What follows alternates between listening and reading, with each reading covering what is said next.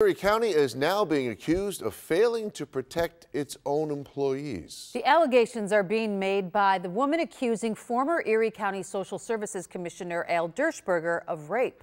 2 on Your Side's Kelly Dudzik joins us now with more. Kelly? Mary Alice Dershberger resigned in December and in January pleaded not guilty to rape and a criminal sex act charge in an Albany County courtroom.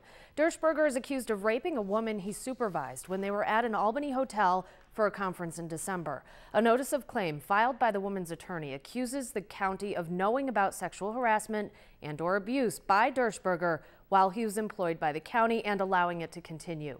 A notice of claim is a precursor to a lawsuit.